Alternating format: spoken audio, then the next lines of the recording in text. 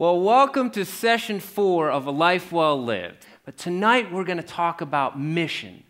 We're going to talk about setting a personal mission statement. And that might seem like a little bit of a daunting task. I say sometimes, well, let's create a personal mission statement, and somehow I think people hear, let's create a budget or something like that. But it's not that. It's fun, and it's a good thing to do. The Bible verse for this session is Matthew 6:33. It says, "Seek ye first the kingdom of God and his righteousness, and all these things will be added to you." The first part of creating a mission statement is considering success. God called me out of the legal industry. I don't think there's anything wrong with the legal industry. But I felt like God showed me that what he was doing in my life is preparing me for something else. And so I decided to go into full-time mission work in 2004. And I started traveling around the world and studying mission work and helping to bring this technology services that I was given in the courtroom to help different missionaries and ministers. And in 2006, I learned what success is, or how to determine success. And I was in Malawi, and we were going out and we were visiting a refugee camp. And by this time, I had been all over different places in Africa, and I had seen poverty, and I had seen just, the huge difference of, economic differences and cultural differences. But when I went into this refugee camp, it was shocking. I had never seen the poverty like I saw in this refugee camp. I mean, there were kids walking around with dirt on their face, like with a scrap of clothes. It wasn't even like a shirt or something. It was just like a piece of a shirt. And you could feel the heaviness and the weight in this place. And as I looked around, I asked the pastor that had taken us in, and I said, well, isn't there any work? Can they go get jobs? Can they do anything? And he said, well, how long did it take to get to this refugee camp? And I said, well, it's like about 3 hours. He's like, yeah, and we had a car. And I was like, yeah. And he said, well, they get fed once a day. And if you go into town, if you can hitch a ride into town and you're not able to get back by evening, then you're off the list and you don't get fed anymore. And so they were just stuck in this refugee camp. And then I said, well, how long have people been here? And the pastor said, 8 years. And I was like, it was the most challenging moment I've ever had in my life, because I saw just destitute poverty. And I said, in my heart, I said, how can there be a good God? And I said to the pastor, I said, is this the mercy of God? How can this be the mercy of God? And the pastor said, oh yeah, this is the mercy of God. And I said, what are you talking about? How can this possibly be the mercy of God? And he said, well, let me tell you about one of my students. He said, now he was a pastor that was actually training pastors in this refugee camp to go and serve people, and he was teaching them the Bible. And I visited the class, and it was just this really bright spot. There was these happy faces. And one of the pastors was like, I love this course, because in this course, I learned that there is a difference between the Old Testament and the New Testament. And I love this course. And so, these pastors were in there in this little group. But one of those pastors came up to the pastor that brought us in, and he said, before I came to this refugee camp, I had a car, I had a job, and life was great. He said, but I never, ever thought about God. He never entered my consciousness. I didn't think about God. He said, but then there was a war in my country, and all of these horrible things happened, and I ended up in this refugee camp. And I thought about God every day, because I said, there must be something more than this. Why am I here? And he said, I found Jesus. And I learned that there was a heaven and a hell. And I've developed a relationship with Jesus, and I didn't even know that you could have a relationship with God. And he said, and my life is full. And I'm glad that I'm in this refugee camp, because this refugee camp is temporary, but my life with Jesus is forever. Now, I have seen the worst poverty that I could imagine, and I saw somebody full of joy. I've also seen incredible opulence, full of misery. And I learned that success isn't about what you have. So I wrote a description of what is success. Success is loving God with your heart, mind, and soul, and living life in light of eternity. You know, the passage when they came to Jesus and said, Master, what do I need to do to have success? What do I need to do to make it to heaven? Jesus said, you shall love the Lord your God with all your heart and with all your soul and with all your mind. This is the great and first commandment. And a second is like it. You shall love your neighbor as yourself. On these two commandments depend all the law and the prophets. So within this, we have, I believe that success is first, it's loving God. And then God says also to go and love people. Now, I want to draw a little bit of a juxtaposition between the way that the world gauges success and the way that the kingdom judges success. And so the question is, how does the world measure success? You know, the Apostle John, he wrote a very succinct statement of the world. He said, all that is in the world is the lust of the flesh and the lust of the eyes and the pride of life. And he says, it's not of the Father, but it's of the world. And the world passes away and the lust thereof, but he that doeth the will of God abides forever. Now, everything that is in the world is the lust of the flesh and the lust of the eyes and the pride of life. Now, we know already that in the presence of God there is fullness of joy, and at his right hand there is pleasure forevermore. So when you hear lust of the flesh and lust of the eyes and pride of life, that doesn't mean no pleasure. You know, because if it does, that's terrible. But it doesn't mean no pleasure. It means finding pleasure outside of what God has decided to give us. So the lust of the flesh is just anything that I can get my hands on that I think is going to bring me satisfaction. You know, it's the lust of the flesh. I can touch it. And then there's the lust of the eyes. That's anything that I can get, you know, that is out there. I can't get my hands on it, but man, if I could, I would take that thing. And then the pride of life is simply trying to be God. The pride of life is saying, well, I am better than these other little peons. I must be awesome, and I don't need God. That's the lust of the flesh and the lust of the eyes and the pride of life. If you want to have a good example of what is the lust of the flesh and the lust of the eyes and the pride of life, turn on your TV or drive down the road or get any kind of magazine or anything. Because that's what we are bombarded with from life. If you have this hot fudge sundae, you will be awesome. If you buy this car, you will have several babes just show up at your doorstep. If you make this career move, you will be an awesome professor and all will kneel before you. And it's a lie. It's not true. It doesn't bring satisfaction. But being an ambassador for the kingdom of God, being a part of the kingdom, it's awesome. Jesus talked about this difference between the world and the kingdom. And he was telling his disciples, the Son of Man must suffer many things and be rejected of the elders and chief priests and scribes and be slain.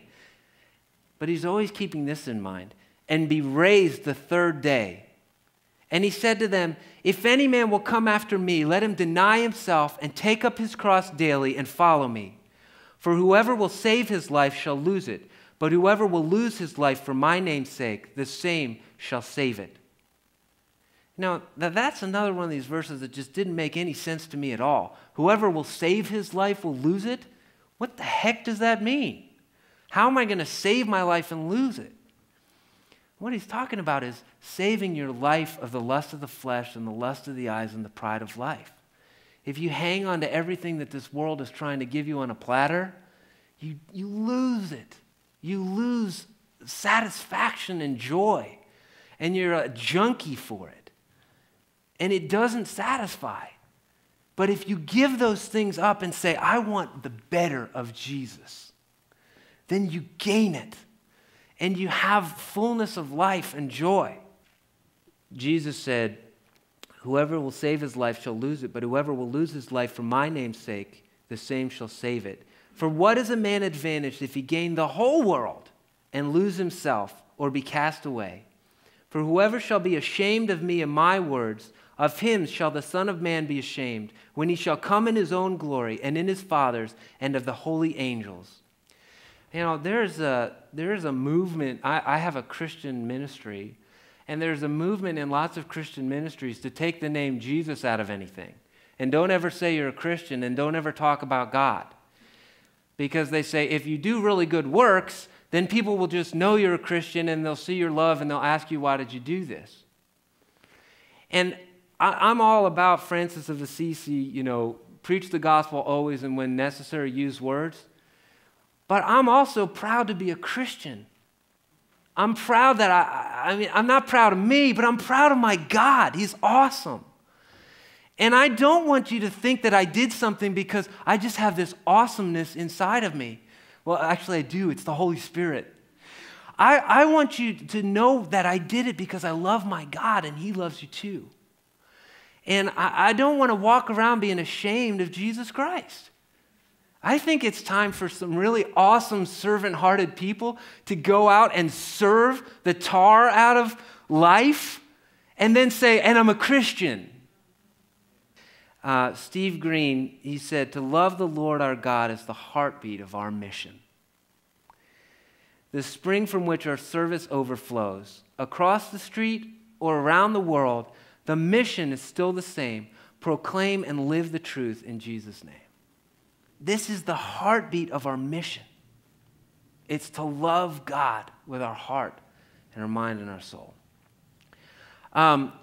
A truly successful mission is also going to be founded on biblical principles. And I'm going to go through 4 biblical principles that when you consider your mission, why are you on the planet? What is the work that God has called you to do and called me to do? Let's look at 4 different principles. The first is a transformed life. The Apostle Paul said, do not be conformed to this world, but be transformed by the renewal of your mind, that by testing you may discern what is the will of God, what is good and acceptable and perfect. And there's 2 words there that I want to talk about. The first word is conformed, and the second is transformed. The word conformed there is like what you do to clay. So if I take a piece of clay and I kind of smush it into like a little, turtle shape or something like that, then I've created a turtle, an image of a turtle with my clay. So that's being conformed. And Paul said, don't let this world knock you around and shape you like that. He said, but be transformed by the renewal of your mind. And that word transformed is metamorphosis. It's the difference between a caterpillar and a butterfly. And the thing is that when you're a Christian, you're a butterfly. You're a different substance, made out of the same stuff, kind of, but transformed. And, no matter how hard a caterpillar tries to be good, you can tape some wings on a caterpillar and like paint him like a real pretty butterfly, and you can like put little, bug antennas on a caterpillar or whatever. He's not going to fly. He's still a caterpillar. And trying to do good works and serve God, without having the life of Christ in you and without relying on his life, it's like trying to get a caterpillar to fly. But that's not our problem. Our problem is that we forget that we're butterflies. Because when you've been transformed into a butterfly, you can fly. But God is not necessarily concerned so much with what you do as much as he's concerned with who you are. Do you realize you're a butterfly? Do you realize that with the life of Christ in you, you can live a holy Christian life? Now, it's the saddest thing in the world. I've never seen this before, but I'm sure that there are some butterflies that do this. They're beautiful. They've got these wings, and they could do that, and they walk around all the time going, "Oh, I'm a caterpillar. I'm just a terrible caterpillar. I can't do anything. I guess I'll have to just grime around on this dirt because that's all I am." What would you say to that butterfly? You're like, "No, don't do that. You're a butterfly. Fly." I think this verse in Romans 12, it's reminding the butterfly that you're a butterfly.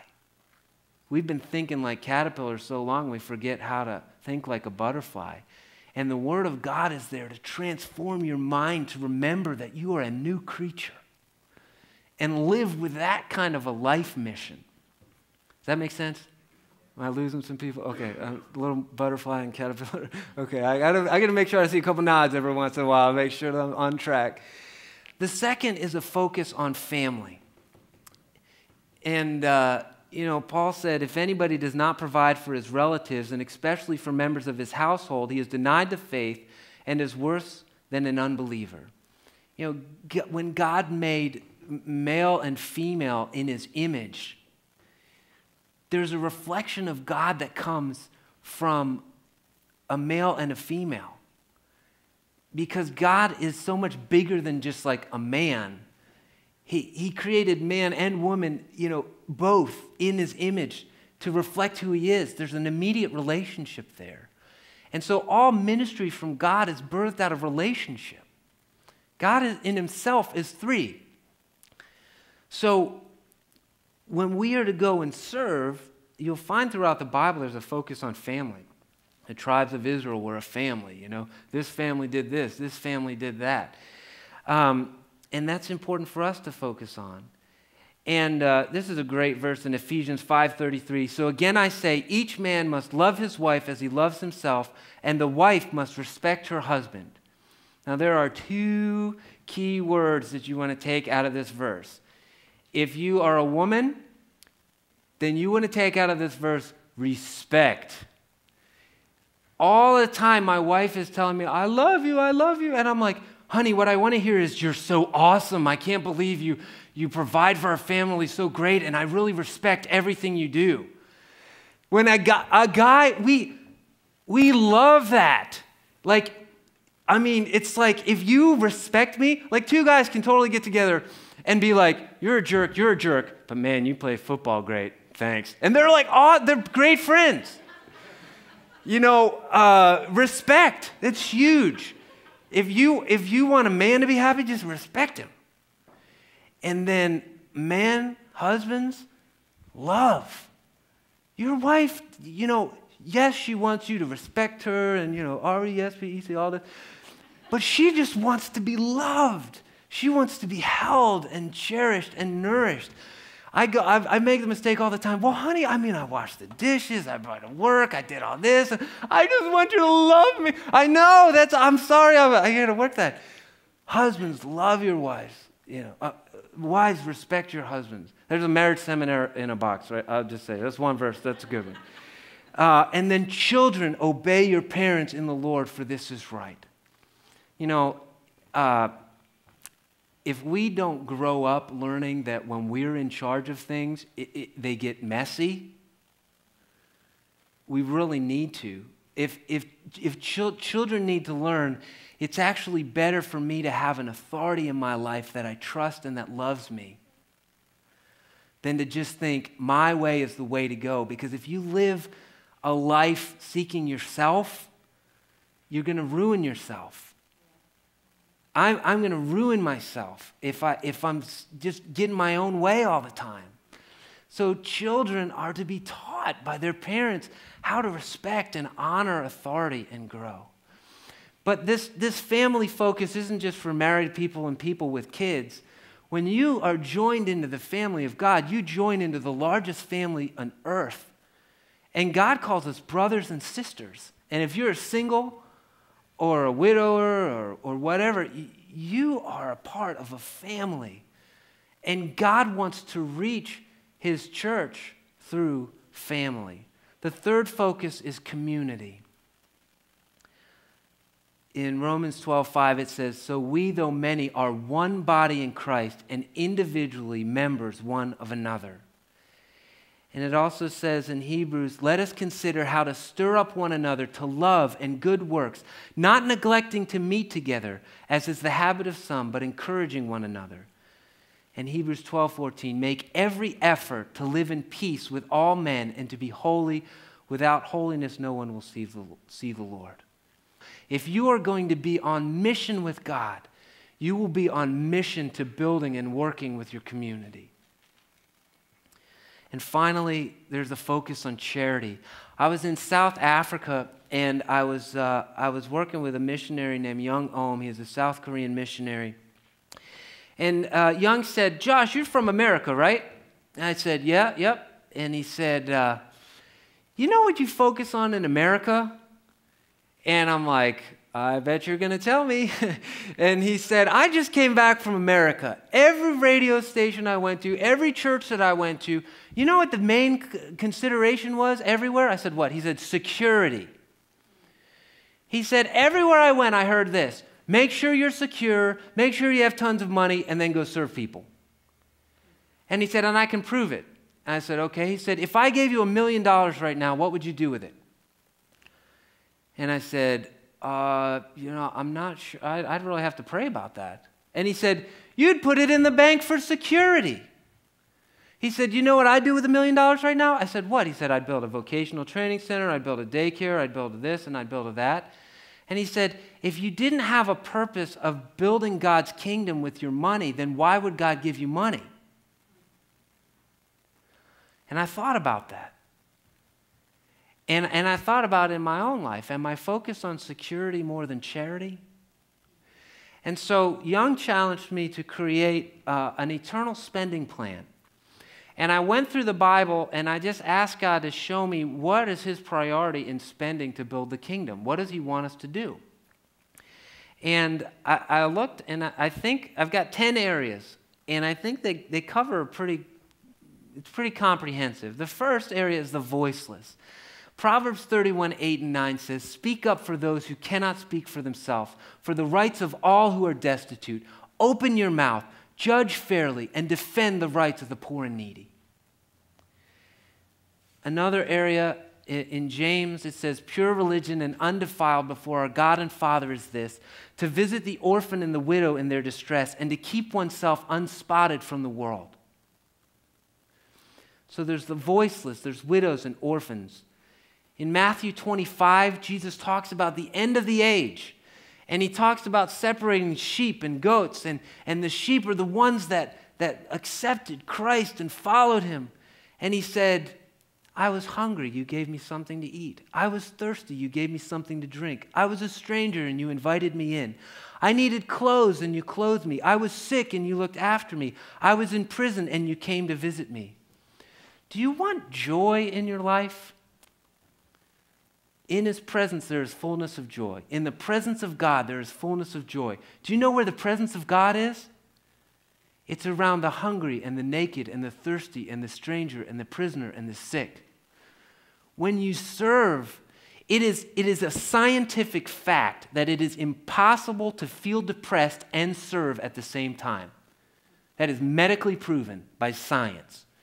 You cannot be serving someone and feel depressed. And man, God wants us to be happy.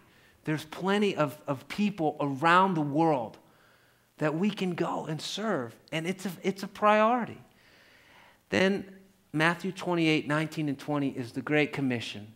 Go therefore and make disciples, baptizing them in the name of the Father and the Son and the Holy Spirit, teaching them to obey all that I have commanded you, and lo, I am with you always, even to the end of the age.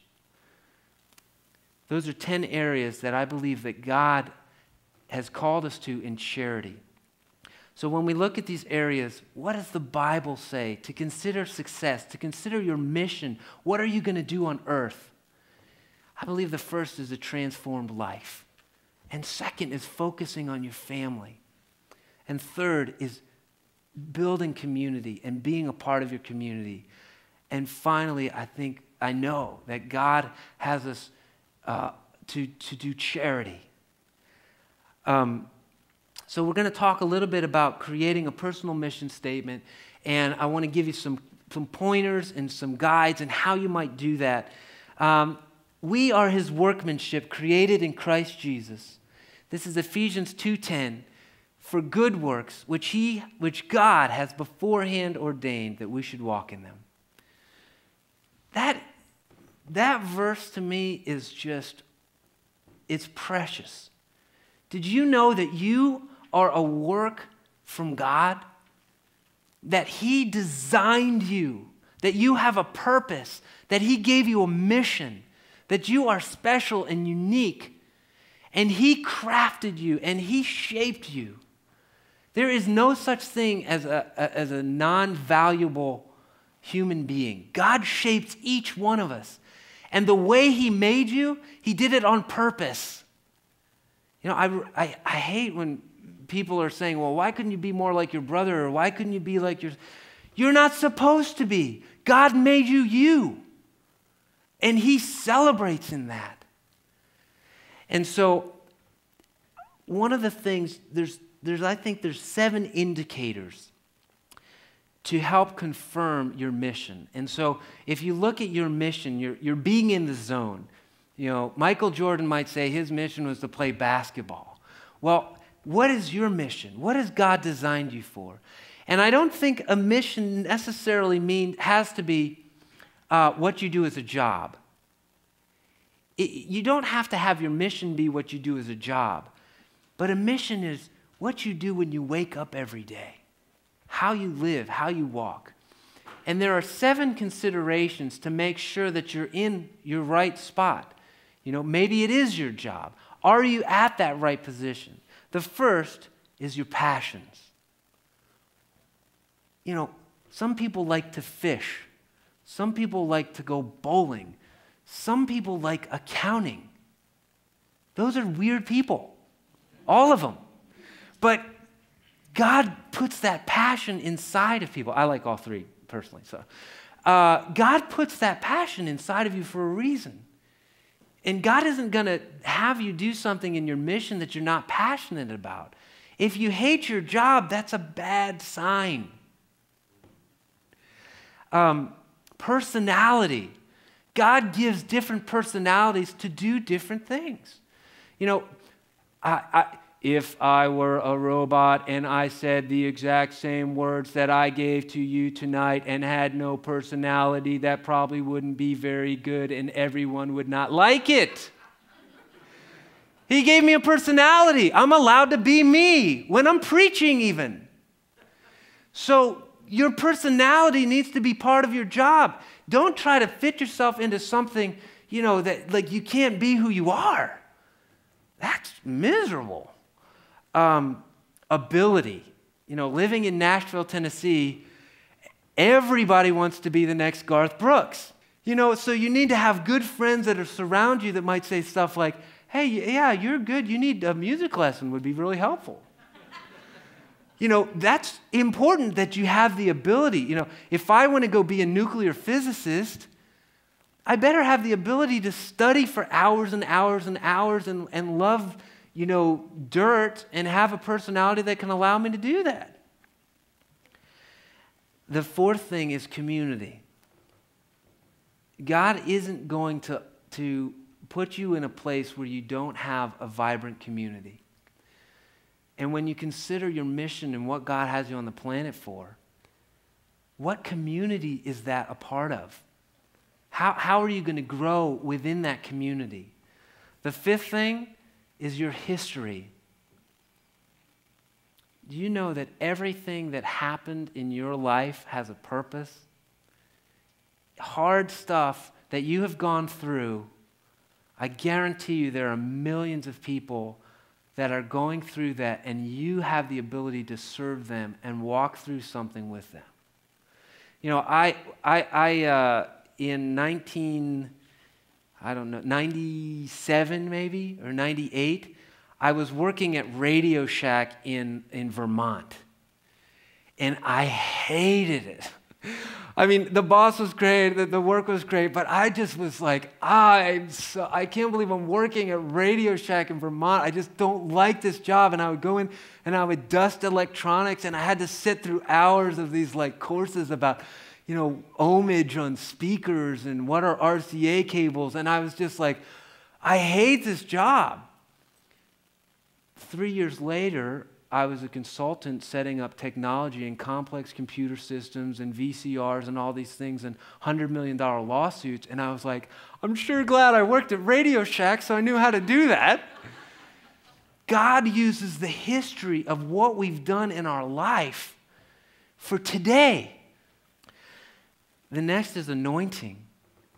When God calls you to do a work, be it a house mom or a maid or a mechanic or a plumber or a friend or in the community or whatever, He gives you the anointing and the authority and the ability to do that work. When God calls you to do a work, He gives you the anointing and the authority and the ability to do that work. And you need all three. And if you have the ability and the authority, and you're the boss, but you don't have the anointing, then you need to make sure that you're praying for it. Because anointing is critical. Did God call you to do it? Are you simply walking in the finished work that He's already created? Or are you trying to do something outside of what God wants you to do? And finally, and I believe most importantly, is the leading of the Holy Spirit. You know, in James it says, the wisdom that is from above is first pure and then peaceable. And when you're doing something that God wants you to be in, there's a pure motive, but then there's peace. And that peace from the Holy Spirit to know, yes, this is the direction that I'm supposed to work in. Now here's the good news. I believe it is absolutely possible to be in the middle of that spot, to know that you're in the calling that God has called you in. I believe personally I'm in that spot, and it took me several years to work that out. But don't settle. If you're not there, don't settle. You'll seek and run hard after God until He shows you what that is. And when you get there, you'll know it. So how do you write your personal mission statement? Here's 4 sentences with an eye towards eternity. Thinking about your gifts and your callings and your anointing and your authority and your history. Your mission is to serve this need with these gifts and strengths, working in community with, and name your community, towards this eventual impact. Now, there are times in our life when we're really stressed out and crazy and busy and running around. Not a good time to work on your personal mission statement. At other times, you have some time set aside where you can go off into the woods and you can think and you can pray and you can consider, what is it that is truly valuable? How am I aligning my life with it? That's a great time to work on your personal mission statement so that you can point back to it and look back to it at points in your life. And so I hope what I've been able to lay out tonight is some tools for considering your mission and also some tools for writing that down. And we're going to break into our small groups and talk about it a little bit. Let me pray. Father, Lord, your word speaks about putting to flight 10,000. And Lord, your word says if you have faith like a mustard seed, you can say to a mountain, be moved and be taken from here to there, and it'll be done. And God, you took a little boy who had a couple fish and a couple loaves of bread, and he gave them to you, and he said, God, here's all the fish that I got. Here's all the bread that I've got. This is my life. What's my mission? And you took that and you multiplied it, and you fed 5,000 people with it. And I'm sure that wasn't the last thing that little boy did, but it was probably just the very first, Lord. When he connected everything that had been put into his hands and he gave it to you. And God, I pray that each one of us would use those things that you have placed in our life, that incredible value that you have placed in each of us, Lord, as we offer it to you, that you would guide us on a mission, that you would help us to articulate and write down how we should live and what we should do, and that in that mission we would find our joy, and in community and transformation and charity, and in our family, we would worship you, God. That at the end of our lives, we would look back and be glad that we made these choices, and that as we turn forward to heaven, you would say, well done, good and faithful servant. And we pray this in your matchless name, in Jesus' name, amen.